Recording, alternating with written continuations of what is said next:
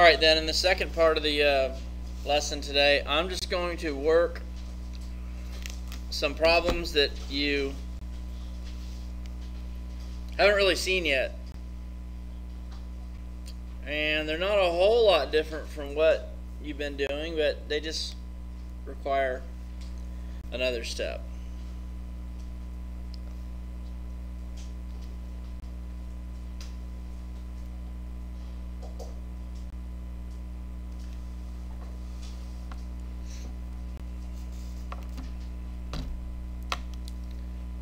So here we go. We're going to solve each equation.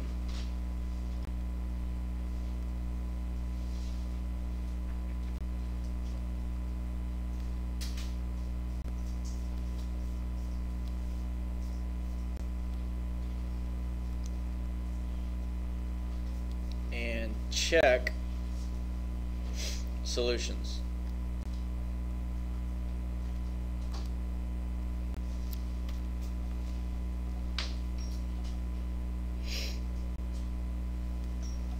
Alright, so let's just say that you see a negative sign in front of the absolute value of 2x plus 3. And that's just equal to a 10. Alright, remember, before you write your two equations, you want to get just the absolute value symbol by itself. And it's not by itself. It's got a negative 1 in front of it. So you would divide both sides by negative 1 here. And when you do that, you get the absolute value of 2x plus 3 is equal to negative 10. And can the absolute value ever be equal to a negative? The value that's inside this absolute value symbol can never be equal to a negative. So at this point you can stop and you got no solution.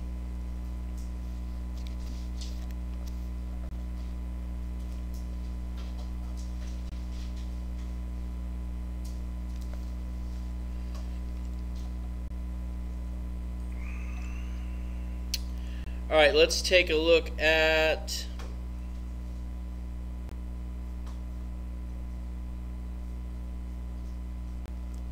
like a 1/2 times the absolute value of 3c plus 5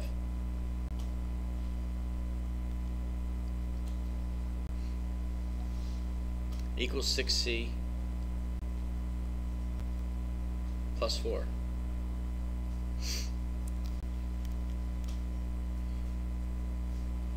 Now again, in this case,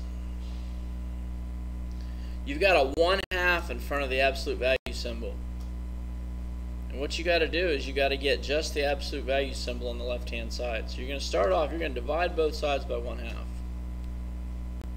And be careful because you got to divide this whole right side by 1/2. That means the 6c and the 4. So on the left hand side, this will cancel out. And you're just left with your 3c plus 5. And then in your calculator, if you take 6 and divide it by 1/2, 6 divided by 1/2, 6c divided by 1/2, that's 12c. And then 4 divided by 1/2, that's 8.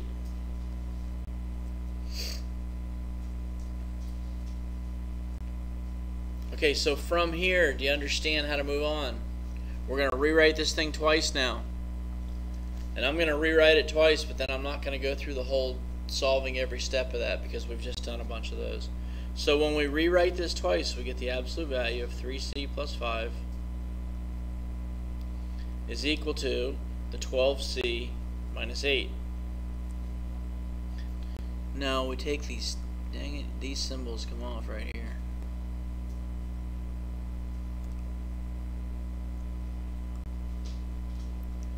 And then the 3c plus 5, remember it's going to be equal to, we got to negate both of these terms.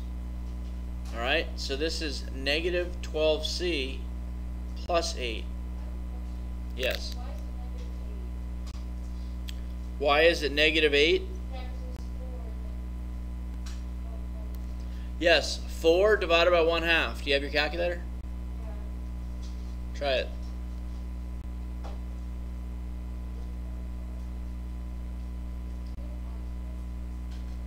I don't know what I did. This should be positive, shouldn't it? I'm sorry. The 4 divided by 1/2 is the positive 8.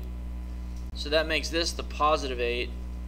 So over here, when we distribute the negative 1, it's negative 12c minus 8, right? Sorry about that.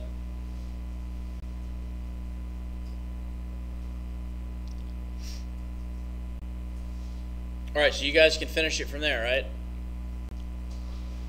I just wanted to show you what to do when you got a fraction in front of the absolute value symbol. Alright, just like if you had a whole number in front of the absolute value symbol. Let's say we got a 7 times the absolute value of 8 minus 3h equals 21h minus 49.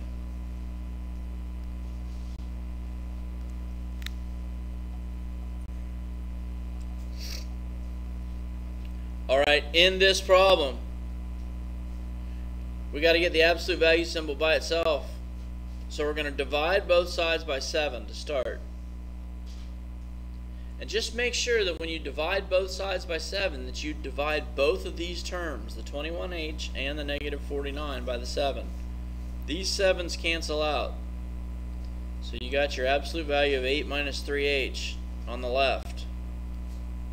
And 21h divided by 7 is 3h. And 49 divided by 7 is 7.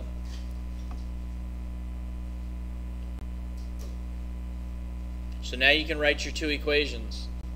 And your first equation is 8 minus 3h equals the 3h minus 7.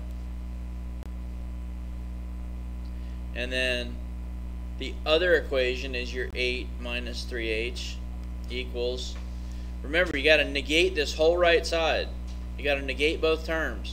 So that's negative 3h and it's plus 7.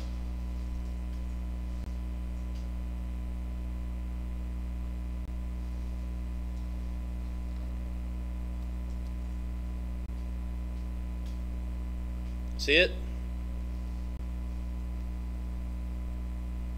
And then you just finish it regular and check your solutions.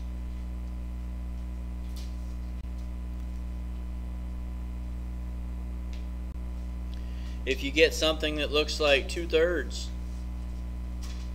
times the absolute value of 3x minus 6 equals a 4 times x minus 2.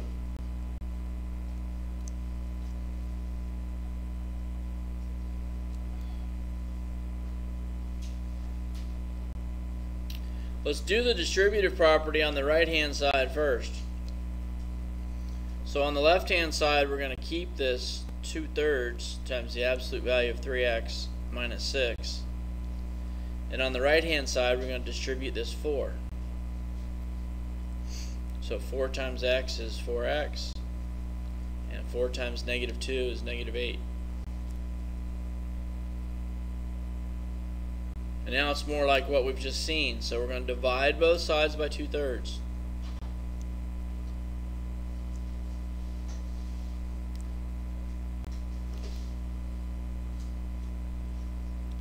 These 2/3 on the left will cancel. So we've got the absolute value of 3x minus 6 equal to. Alright, now 4x divided by 2/3. So you go 4 divided by 2/3 in your calculator. 4x divided by 2/3 is 6x. And then in your calculator you got the negative 8 divided by 2/3.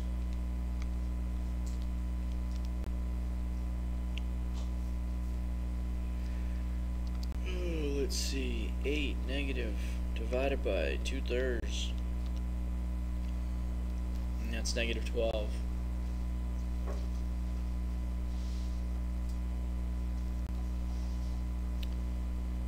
So now you can write your two equations, and you got 3x minus 6 equal to the 6x minus 12. And then you got the 3x minus 6 equal to, you got to negate both terms, so it's negative 6x and it's plus 12.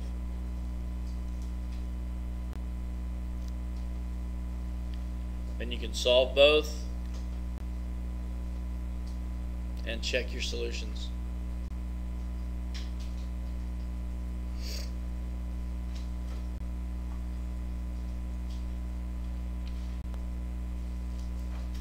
Any questions on any problems that look like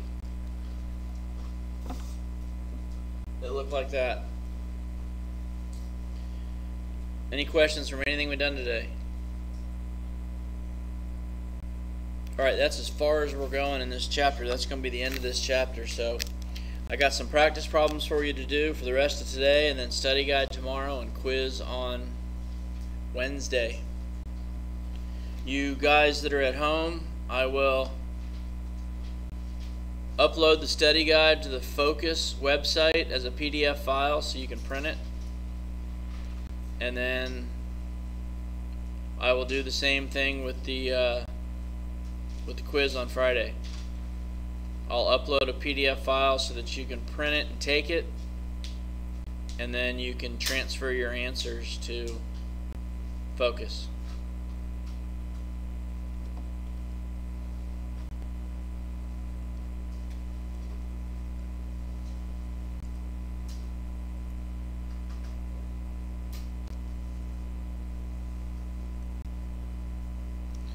And here's more practice.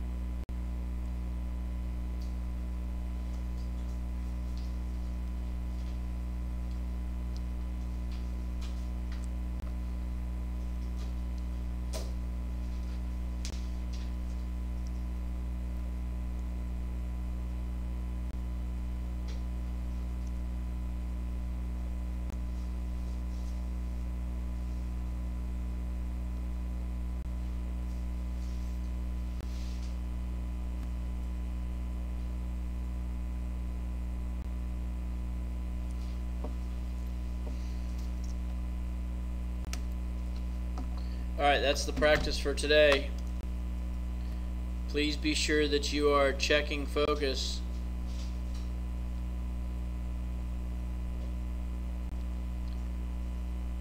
For homework questions.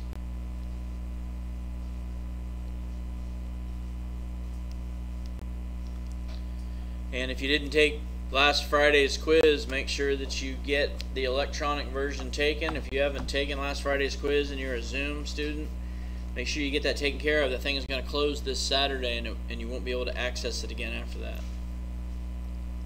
So I'm going to end this meeting right now. If you have any questions, ask now or email me. And we'll talk to you again tomorrow.